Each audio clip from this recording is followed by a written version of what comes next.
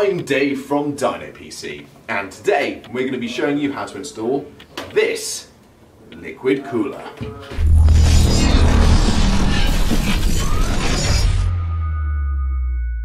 So this is the last part in the how-to guide that we filmed all in one day and that I decided to split up into several parts. But today we are doing what people think is the most complicated, and that's installing a water cooler, an all-in-one liquid water cooler. But it's not actually that complicated.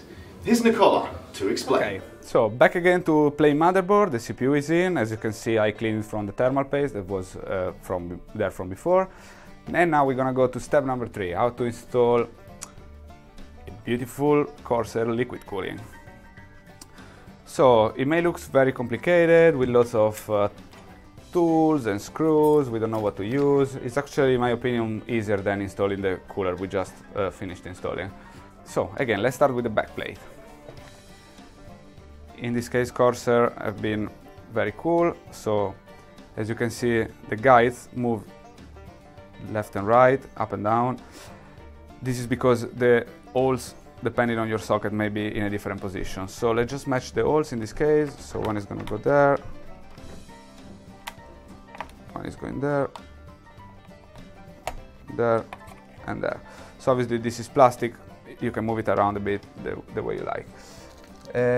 Then let's go to the screw we need for the motherboard. We got 2 sets of screws. So this set of screw is for AMD, so we won't be using it now, so we can put it on the side. You can find all these informations in the manual. If you're not sure which screws to use, they are all different and is explained on the manual.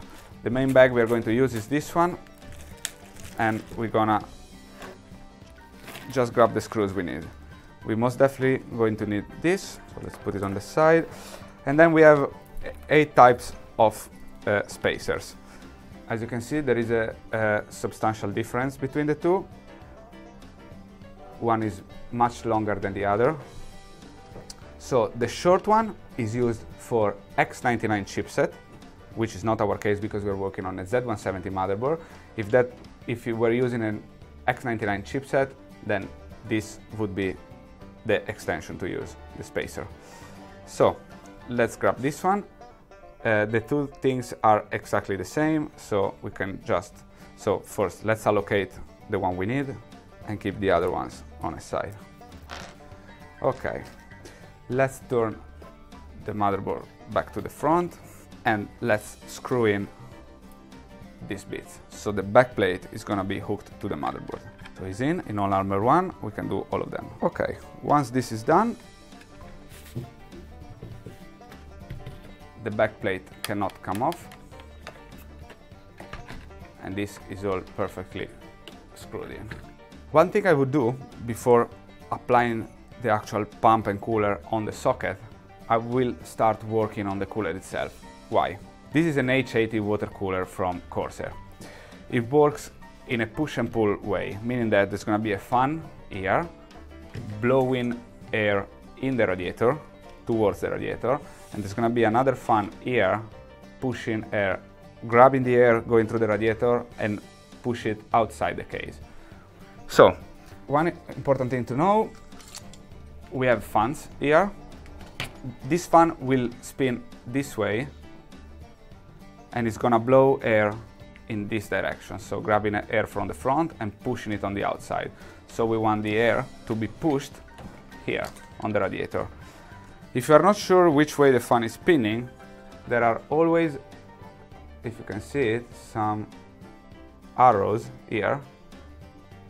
Every fan usually, it tells you which way the fan is spinning and which direction the air is blowing. We have the fan spinning like this and the air be pushed this direction. So we want to hit the air on the radiator, so the fan will be installed like this. I would suggest you to install this fan, one of the 2 fans, before you install in the radiator or the liquid cooling on your motherboard. This is because this huge bit is going to be attached to the case, and sometimes spaces are narrow, you don't want to work inside the case to install both of the fans. So let's install one for now. We're going to need another set of screws, which are these ones. They are very different from the others, easy to recognize, and they are very long because they need to go all the way inside. And also this bit needs to be anchored to the radiator. So don't force the screw too much. When you feel that you have reached the bottom, just stop pushing or you're gonna break the fan. Now the fan is in place, as you can see. So you can see the fan is installed now. There are these two arrows. They are telling us that the fan is spinning this way and is blowing air towards the radiator. Back to the motherboard. Voila. You have the back plate on yet? You do have the back plate on? Yes. Good. So, as you can see, this is the part that will cool down your CPU. The water is going to travel in the pipes through the radiator and be very, very cold when it touches the CPU, keeping your CPU cool down.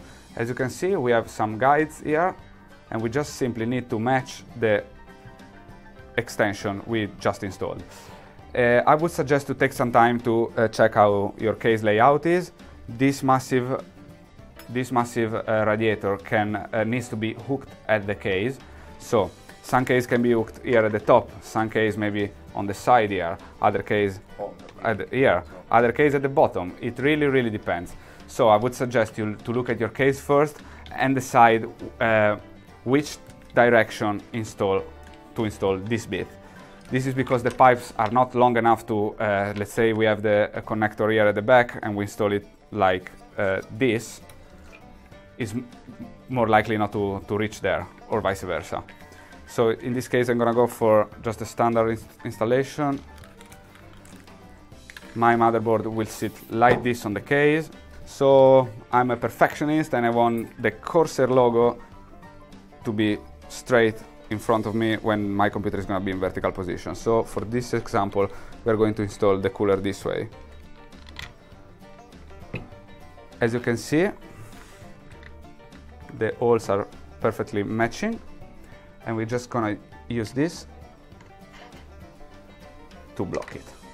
Again, just put it in position and you're going to screw it all the way to the bottom later on with a screwdriver.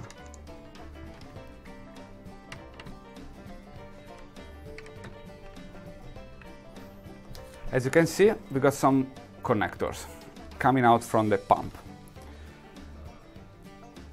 We are already familiar with one of these,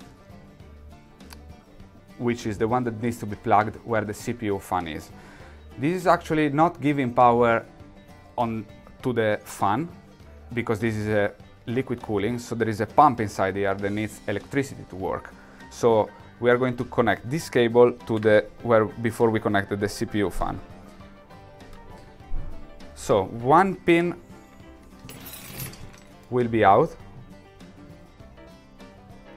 Don't worry about it. It's normal. This specific connector has only 3 plugs, so one of the pins is gonna stay out. Before we had all the pins were covered. That's because the 4th pin is necessary to show at what speed the fan is spinning. In this case, it's just giving power to a pump, so it's not necessary to know at what speed the pump is spinning. On the other end, we have this connector, and as you can see again with 4 pins, which is where we're gonna connect the fan coming from the radiator. So the step is gonna be this one.